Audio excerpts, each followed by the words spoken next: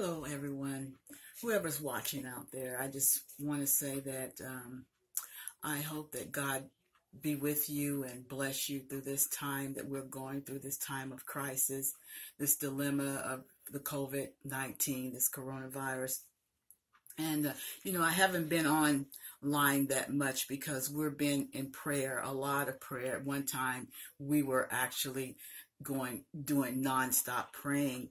And I have a conference line, a prayer line, but it's called PPF. It's Prayer, Praise, and Fellowship line.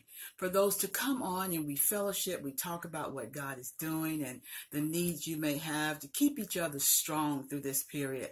I always say that during this time we can maybe have to crawl up in our homes like a cocoon, like a caterpillar, and just receive what God has for us and just get built up on the word and prayer and listen to what God is saying, and then come out like a beautiful flying machine.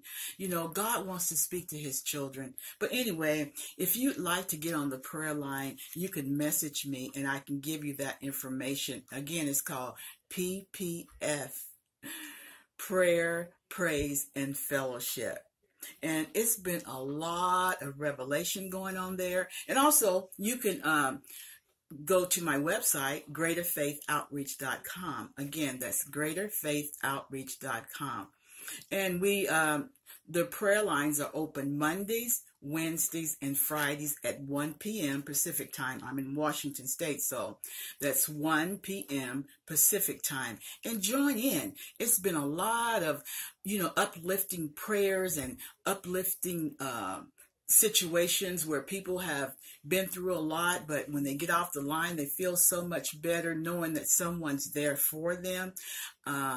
It's just been a lot of revelation. The revelation's been flowing like crazy.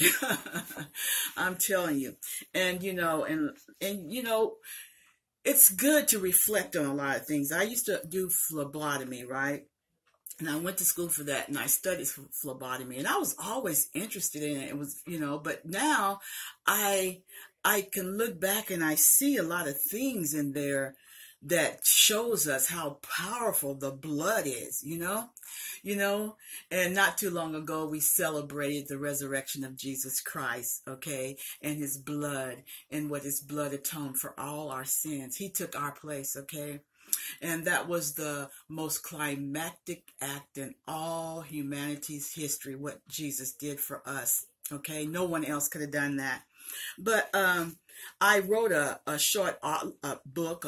It's in a outline form so people can easily understand it because there's life in the blood. Okay, life is in the blood. Okay, and they've been talking about these vaccination shots and all of these different things, and I was studying my book, going over my book again, reflecting, since I have a lot of time on my hand, reflecting over that book.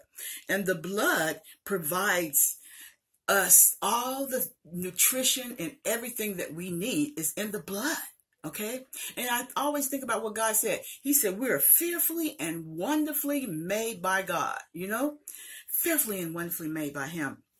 And it provides everything we need. The heart pumps the blood throughout the body, through the veins, like picture a giant conveyor belt, just sending nutrition and delivering calcium, magnesium, sodium, oxygen, and much, much more, in our blood. And it even takes out the waste products out of our bodies, fighting bacteria and acting like antibodies. The reason why I'm saying this is because of the vaccinations they're trying to put out there.